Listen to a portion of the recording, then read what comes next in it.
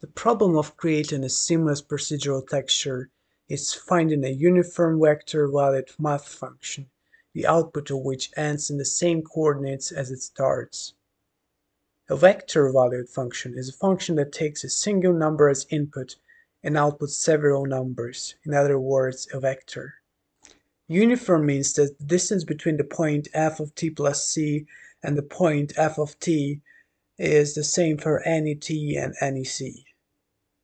Fortunately, there is a known function that does exactly that. This function defines movement around a circle with a radius r.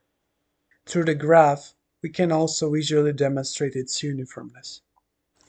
T can be any number, but we are interested only in the first cycle of the movement, which is when t belongs to the range between 0 and 2 pi.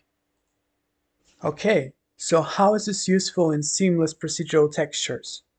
The input in any procedural textures is the coordinates x, y, z, and optional w. Our goal is to make sure that our texture on every axis ends in the same coordinates as it starts. Therefore, we can use the output of our function as the coordinates we input into the texture. Let's focus on looping the texture horizontally first. So we need to map the left side of the mesh to 0 and the right side to 2 pi. The output of generated coordinates gives us 0 on the left and 1 on the right. Therefore, it's sufficient to just multiply the generated x by 2 pi and plug it into our function.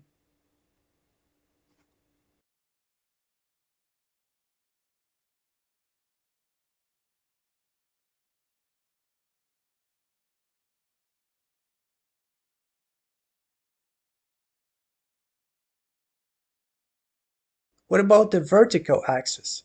It seems that we ran out of the coordinate inputs in our 3D noise texture, so we have to switch to the 4D version of it. Now we do the same thing as before, but with generated y, and finally we can do this.